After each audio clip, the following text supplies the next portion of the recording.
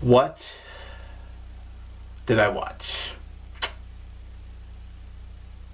I am kind of speechless, to be honest. Oh boy.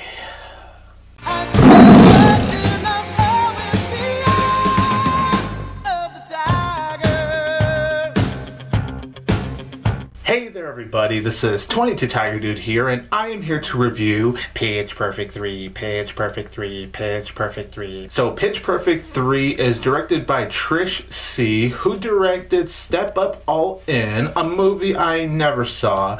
And the film stars Anna Kendrick, Hailee Steinfeld, Brittany Snow, Rebel Wilson, John Lithgow, and DJ Khaled? So, Pitch Perfect 3 tells the story of the Bellas. They're no longer in college. They all have their own lives now. So when Emily invites the Bellas over to see her perform, the Bellas had the idea to reunite one final time to perform for the military because Anna Camp's father is in the military. They go there to perform and stuff happens. So let me go ahead and just start off with what I think of the Pitch Perfect series as a whole. The first Pitch Perfect, I think it's alright. Like, it's entertaining, it's decent, it's a perfectly serviceable movie. I just wouldn't say I liked the movie or love the movie like I know many others do. The second Pitch Perfect, however, I actually really liked. I actually do think Pitch Perfect 2 is an improvement over the first film. I thought the characters were more enjoyable. I thought the humor for the most part was really enjoyable. And I just really liked how much time we got to spend with the Bellas, not to mention that the character arcs I just found to be so fascinating. And to be honest, I actually thought, despite it being a second film, it actually felt like a nice conclusion to the Bella story. Now with Pitch Perfect 3, as far as my expectations go, I was not looking forward to this movie. In fact, I was dreading it. It was one of my least anticipated movies for the rest of 2017. But of course, I did go into this movie with an open mind, hoping it's not that bad. At the very least, I would only hope it could be at least the first film where it's not particularly good or great, but serviceable. And as you guys can tell from how I reacted in my intro for this review, that is not the case. Pitch Perfect 3 is absolute crap. This is really supposed to be the farewell to these characters. I gotta say, it was a farewell. It was just a really crappy way of saying farewell to them. Pitch Perfect 3 is just an example of a third installment that did not need to happen. Like, seriously, Pitch Perfect 2 honestly ended everything very nicely. It felt like a conclusion, despite it, like I said, being a sequel. But it was just a very nice end, and there was really no need for a third film. And after seeing the third film, I really still stand by that. There is no need for a third film. But before I get into why I honestly hated this movie was pretty insufferable. There are certain good things I'll say about Pitch Perfect 3. Let me just get positive, because I truly do believe in being positive before I get to a lot of the negatives when it comes to a film I just really can't stand. I'll say this: the Bellas do still have good chemistry. The Bellas do still interact very well. And as far as the performances go in the Bellas, Anna Kendrick, I still thought she did a good job with her performance. I can understand why some people would say she's sleepwalking. I didn't feel that way personally, but I could see why some people would say that about her when it comes to this film. But I actually thought she was still good. It still felt like she was really into this film. Same thing could be said about Brittany Snow. She didn't do a bad job here. I actually thought she did do a very good job with her performance. Rebel Wilson, despite how I feel about Fat Amy, and I'll get to that later. Regardless of what I think of the Fat Amy character, I can't deny that Rebel Wilson still felt like she was into the role. That Rebel Wilson was really bringing in so much energy, and she actually did do a good job. But the character Fat Amy, like I said, that's a different story. Anna Camp actually has a big role here, whereas she was only in Pitch Perfect 2 for a little bit. She's actually back here, and it is good to see her being here with the Bellas again. She did do a good job. I enjoyed her. And last but not least, I have to say Hailee Steinfeld. As Emily, she is still honestly just as great as she was in the second film, despite the fact that they don't do much with the character, unlike the second film where they did a lot of things with her. But even with that being said, Hailee Steinfeld is really good here. As far as the musical moments go, like when the Bellas are singing, it's still pretty good. I did still enjoy the moments regarding the Bellas. I will say it's not as fun as the first two movies. I think the spark has kind of disappeared, but they do still sing very well. Some of their choreography isn't too bad either. It is very well done. As far as the comedy goes, and oh my goodness, the comedy here, not a lot of it worked, but some of it did. Some of the humor, far in between, did actually genuinely make me laugh. And to this film's credit, I will say the last 5 minutes of Pitch Perfect 3 was actually good. The final 5 minutes was the only time I actually felt like I was watching the final installment in this trilogy. Now, with all that being said, wow, what a disaster Pitch Perfect 3 is. Like, I am speechless. There were honestly so many moments as I am suffering in the movie theater watching this film where I am just going, what in the hell was I watching? This is supposed to be a Pitch Perfect movie, and to some degree it did have those Pitch Perfect moments that were rather enjoyable from the first and especially the second, but most of the movie did not feel like a Pitch Perfect movie. It is so out of place, especially when you look at the first two movies.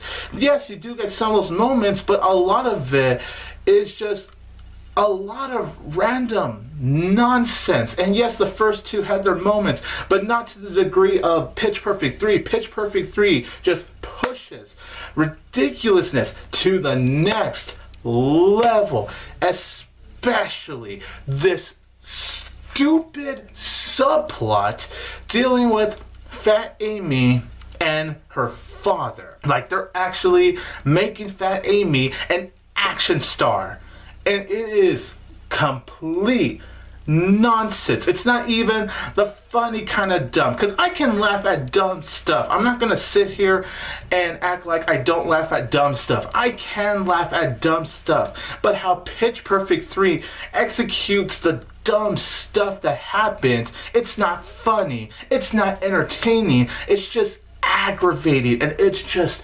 painful. Like, I hear originally there's supposed to be a Fat Amy spin-off movie, and who knows, maybe someday it could happen, but it just feels like because they turned what was supposed to be a Fat Amy movie into a third Pitch Perfect film, they're like, you know what, this whole spy subplot is such a good idea, we should just shove it into the story, even though it feels incredibly out of place. Like, this movie really wants me to believe that Fat Amy is this action star, and it's not working. Seriously, am I supposed to be watching a Pitch Perfect movie or a Mission Impossible movie starring Fat Amy?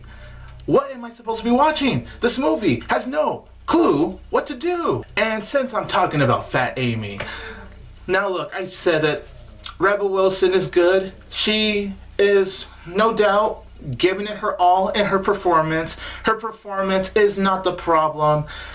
The character Fat Amy is where I got really irritated. I could not stand Fat Amy, and I actually did not hate her in the first two movies. But in this movie, she just got so annoying. The gags with her at this point have been done to death. Only one scene with Fat Amy in this film made me laugh. Only one scene. And not to spoil anything, but it just deals with the scene with her on the phone with her father, played by John Lithgow. That's the only time a gag regarding Fat Amy worked for me. Besides that, Every other gag dealing with Fat Amy in Pitch Perfect 3 was just horrible. Also, John Michael Higgins and Elizabeth Banks, granted, they're not bad in this film, but what was the point of shoehorning them into this film? It's like we had to shoehorn them into this film because, oh, they were so enjoyable in the first two movies, and granted, they were, but it's like they just had to throw them in here. All they do in this film is document the Bellas, and that's about it. They did not need to be in this film at all. I mean, Adam Devine isn't back in this film. Yes, they reference him, but he's not back in this film. And that other actor, the one that Becca really likes in the first two movies, he's not back here. So if they can do that with this film, why couldn't that be the same for John Michael Higgins and Elizabeth Banks? Also, Ruby Rose is in this film, and she's not good in this film. She's actually really bad. And the others that are in her group were really bad too. And these characters really serve nothing to the story at all, rather than be like your generic rivals. Like, that's all they're there for, to be these rivals to the Bellas. They're just there to be there, and that's really it. And I really couldn't stand the moments when the movie does actually cut to them. You could tell editing and directing wise, it is a completely different movie from the first two movies, and I mean this in not a good way. Like, let's look at Thor Ragnarok. That was definitely a very different third installment when you compare it to the first two films, right? But it was a good kind of change. It was a good kind of change for that trilogy. While with Pitch Perfect 3, the change really just feels out of place. Everything these characters were going through in the second Pitch Perfect, they're just thrown out the window. Like, remember in the second Pitch Perfect film when Becca was working with Keegan-Michael Key, who was the producer? Yeah, what happened to that? What happened to where she was gonna go with that one? Or Emily, they were building her up to be like possibly the main star of this series, but Emily is really more of a background character. And granted, it's not like she's not in the film a lot. She's in the film definitely enough, I'll say that, but they just push her to the side. And as far as the other performances go when it comes to the Bellas, they're just whatever, they're there. But John Lithgow, however, is horrible. I love John Lithgow. He is a great actor. He is so talented. But he was horrible in Pitch Perfect 3. And I think what makes it even worse is that he uses an Australian accent. Please, for the love of God, do not let John Lithgow do an Australian accent ever again, because that was piss poor. That is some of the worst attempts for an actor to do an Australian accent I've seen in a long time, to be honest. Like, it was seriously that painful. God bless your soul, John Lithgow. You look like you were having fun, but please never do an Australian accent again. And then you have DJ Khaled here, who was just really thrown into the film. First of all, let me just say, I have nothing against DJ Khaled. I think he's actually one of the most, let's just say, interesting human beings on this planet. I will definitely say that. Definitely don't have anything against him, but yeah, he was just thrown in here, and I could say the same for any other character that you might see in this film. And since I'm talking about just throwing in characters for the sake of it, the film also feels the need to throw in a couple of forced romantic subplots that did not need to be in the film. So much of this stuff is unnecessary as it is, and the fact that we have to deal with a couple of romantic subplots just makes me go, why? Just why? I just don't believe in the chemistry when it comes to those romantic subplots. And since I'm talking about how different Pitch Perfect 3 was, the editing in this film is so unbelievably choppy. Like, first, it'll just cut to like different random locations, like say for example of the beach or the buildings, and then it has these zoom-ins and then the Bellas, and then it cuts to the other thing. Like, I don't know who edited this film. I don't know if they got one editor to edit this film. I don't know if they got 6 editors. to edit this film, but whoever edited this film did honestly a very poor job. The editing was so distracting. It honestly has some of the worst editing I've seen from 2017. I couldn't believe how bad the editing is.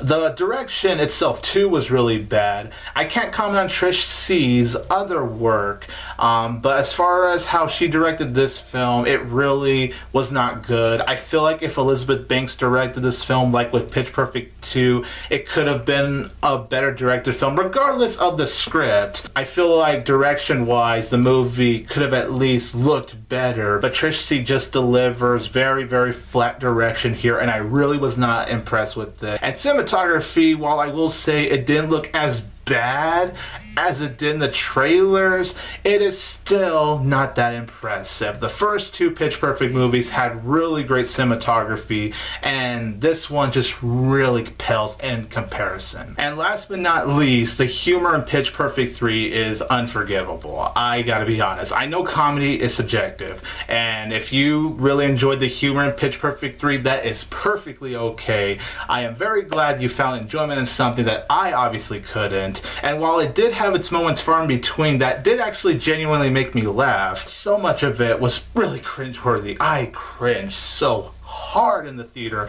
watching this film because the comedy was bad. Just the writing was very bad in general, and I couldn't believe this was actually a Pitch Perfect movie. Overall, Pitch Perfect 3 is a horrible way to say bye to the Bellas. I couldn't believe what I was watching. I was actually very speechless by the time this movie ended. Even with that good ending, I was reflecting to just the rest of the movie before that very redeemable ending, and I'm just processing, what did I watch? It was just so stupid, and it's not the good kind of stupid, it's just really frustratingly stupid. Pitch Perfect 2 definitely should have been the ending to this thing. In my opinion, there shouldn't have been a Pitch Perfect 3. And if there was gonna be a third Pitch Perfect, at least come up with a better idea that could keep the storylines from the first two movies really going.